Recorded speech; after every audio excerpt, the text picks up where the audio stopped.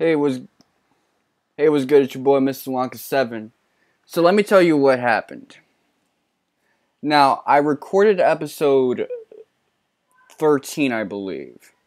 And 13 was where I did the dungeon, the Earthgift Shrine.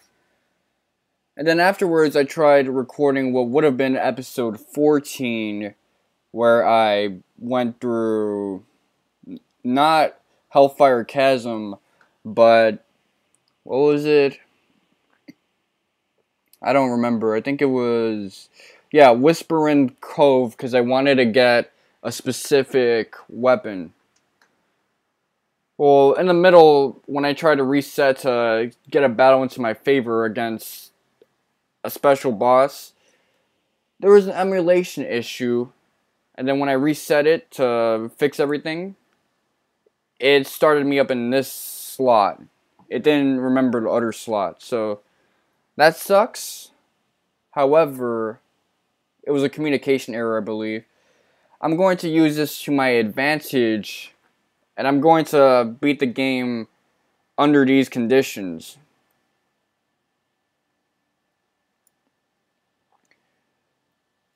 It might actually be more entertaining this way, seeing as I won't have to deal with really frustrating bosses.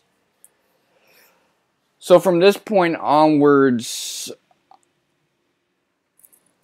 episode 13 is actually going to be bonus episode 1, which will have a different continuity from bonus episodes 2, 3, and 4, where I'm going to go through all the other dungeons. This is actually very advantageous for me, since it means that I can operate on the rest of the game in my own pace, which I kind of want anyway. Any chance I have to be more relaxed and not feel like I'm behind schedule or ahead of schedule, I can do things my own way, I'm going to take that opportunity.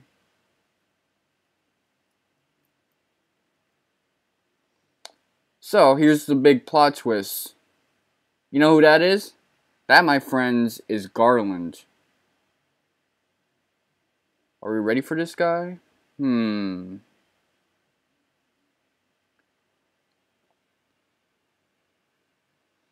gonna need Vivi to eat a dry ether. Probably won't even be necessary.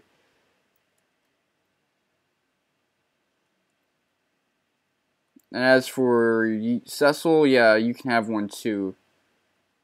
An elixir, that is. Yeah, I remember you. You were the first boss of the game. We beat the living hell out of you.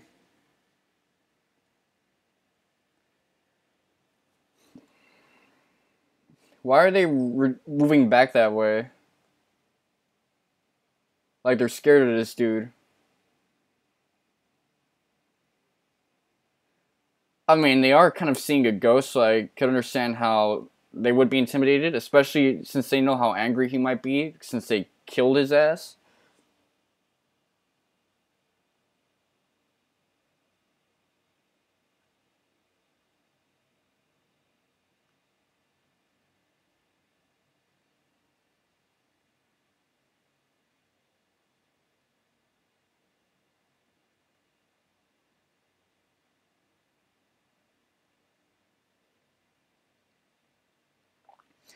So the whole goal is he's trying to create a time paradox.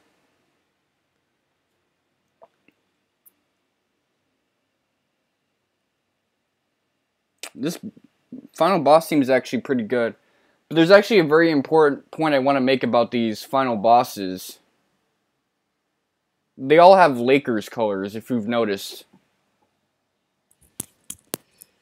I know that's something weird to pay attention to, but yeah, it's true. All of them have Lakers colors.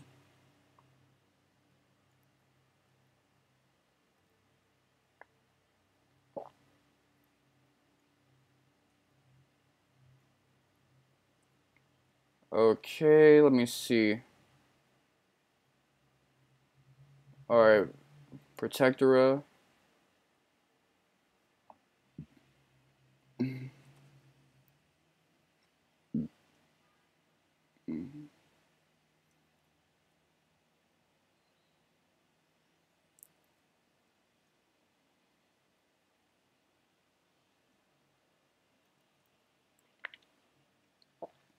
I'm gonna buff him up maybe 6 times. That's the goal with temper.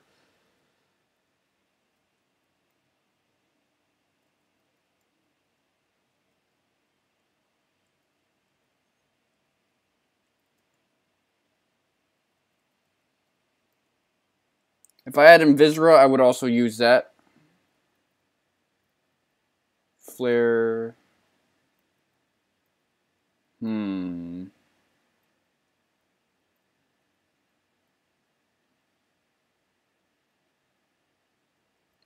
I think my goal is to put haste on.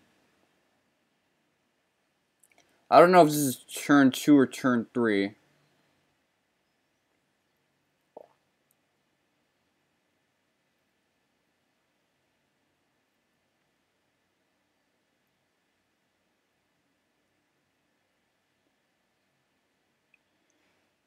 I think that's only gonna hurt, but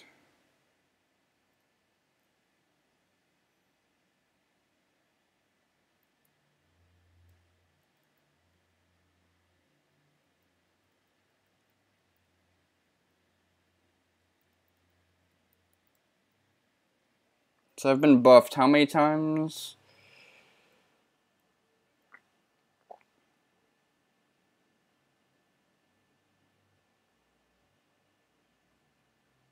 How many Mega Elixirs do I have?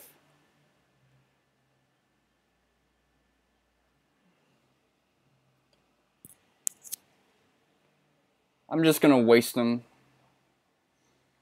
There's no point in keeping them, actually.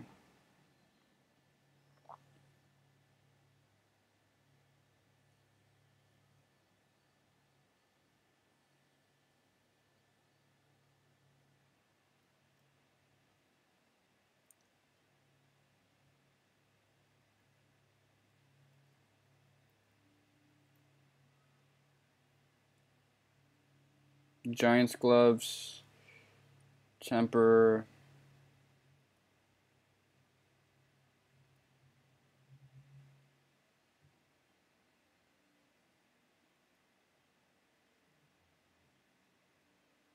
Alright.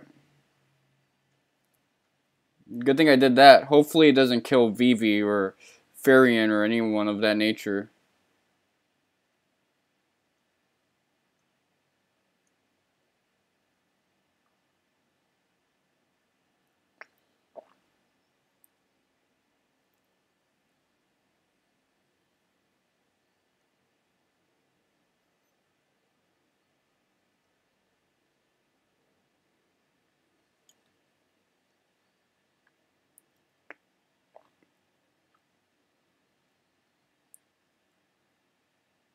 Okay.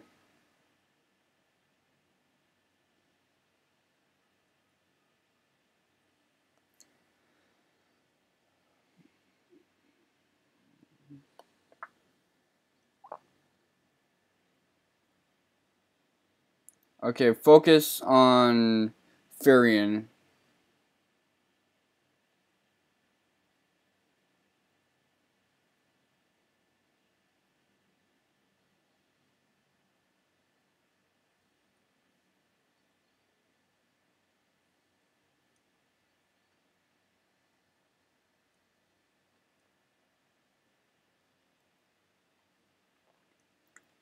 Okay. If I had a field healing spell, I would be spamming it by now. However, since I don't, I'm going to be using my Black Mage as a healer now. Elixir. Got anything else? No, I do not.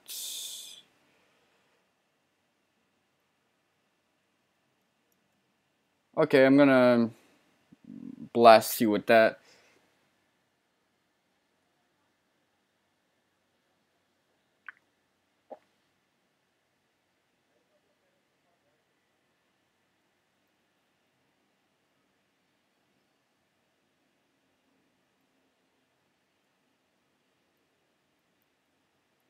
Okay, get butts in time and you'll be fine.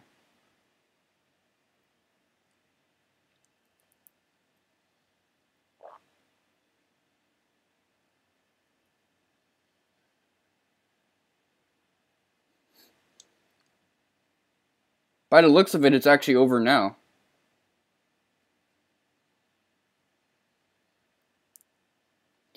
Yeah, it's over now. I've officially beaten this game after, what was it?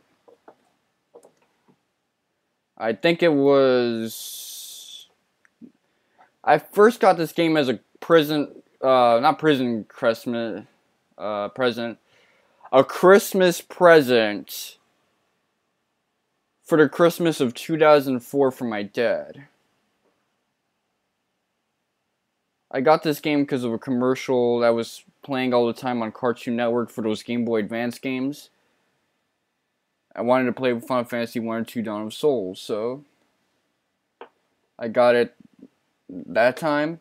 Now it's the summer of 2015 and I finally beaten this game.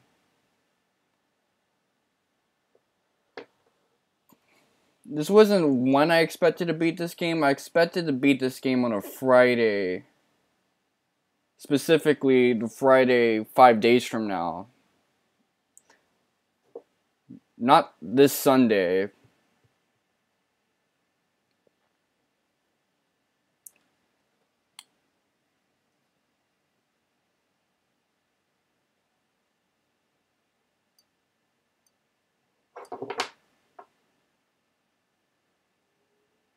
Wow, this track is actually pretty good.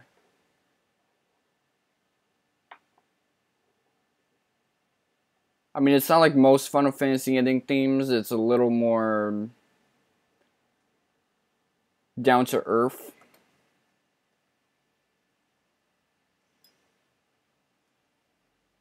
Like, I remember Final Fantasy V's being a little over the top. Along with all the other SNES ones, PS1 Final Fantasies. And everything afterwards where they started putting songs in the credits.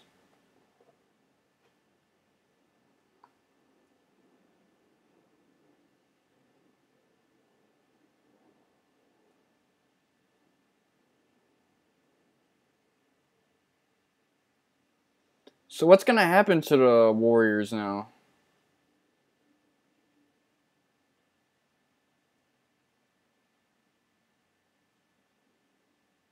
So they gotta go back to the present.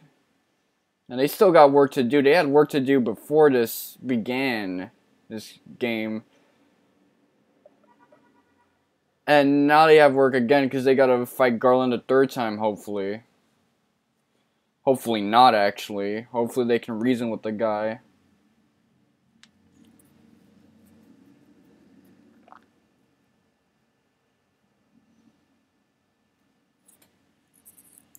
And now they're trying to throw more questions into us.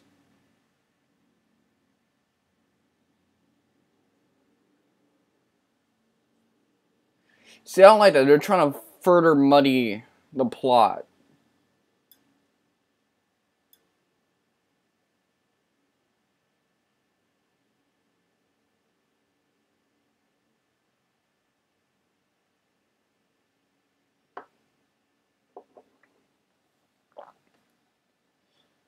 I really like the harp in this, though. The harp, the horns, violins thing. I don't know. That's not violin. That's another kind of instrument.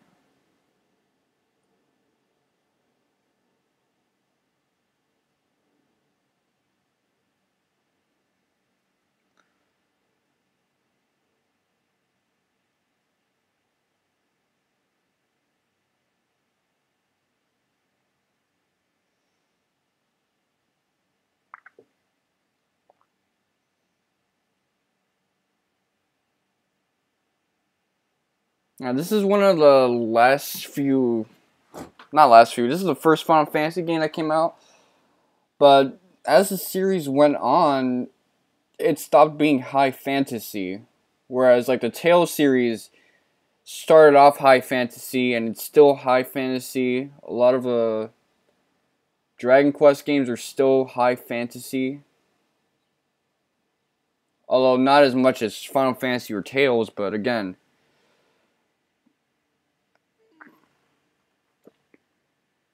Elves, dwarves, dragons that can speak and have their own civilizations.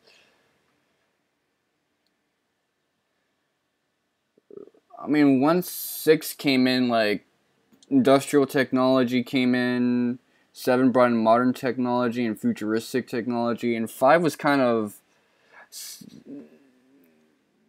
it had a lot of technology with it too, and it wasn't very high fantasy. But this one, 3 and 4 were very high fantasy. I don't remember 2 though.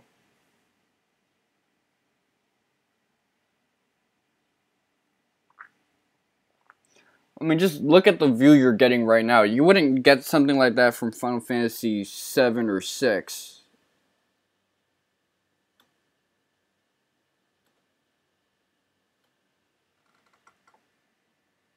So let's get the credits. I want to see some of the facts about this version. Yoichi Wada, I think that was the old president of Square.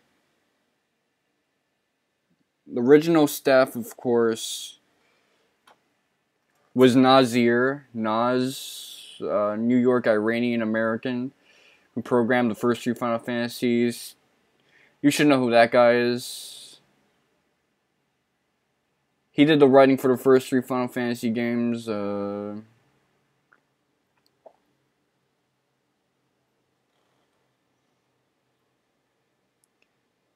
Okay, now let's see. Takashi Tokita produced the first 2 remakes for the Dawn of Souls version. He wasn't involved with the original Final Fantasies 1 and 2. But he was involved with 4. He was very involved with 4. He was the main designer and the writer for that one.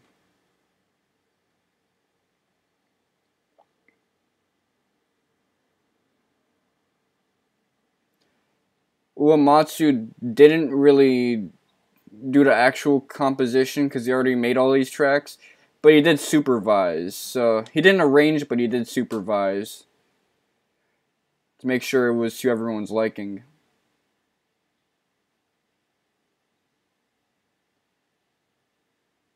And of course you got Toze.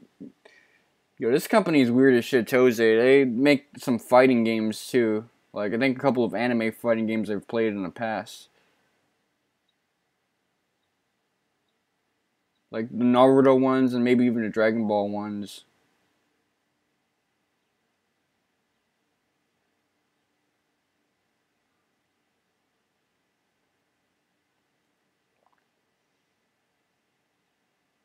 These are some interesting American or Western names.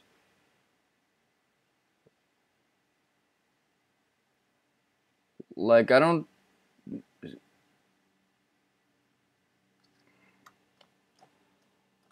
think you're gonna be able to find names like that anymore, last names like that, or first names too. Except for the simple ones like Aaron. Can I get like a...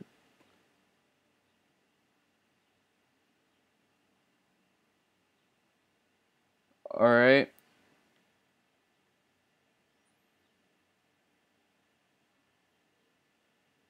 So let me load up this new one. Interesting, interesting. So I won't try that one. Let me see if there's going to be a communication error now. No, it's all good now. Yeah, I'm going to be very careful about how I play that game now. There's going to be a lot of catch-up work and level grinding in the meantime, but safe to say, I got to cook up 3 more episodes of this. I already got a post-game episode inadvertently saved up. It wasn't going to be a post-game one, but you know what? Bonus episodes are my style now. I like that structuring. It means if you just came for the main game, you don't gotta wait for all that bullshit no more. Alright, it's your boy Mr. Wonka 7, back again with all this Wonka-tastic stuff, and I'll say I'm a Ikte, which means suck my dick and pig Latin. The more you know.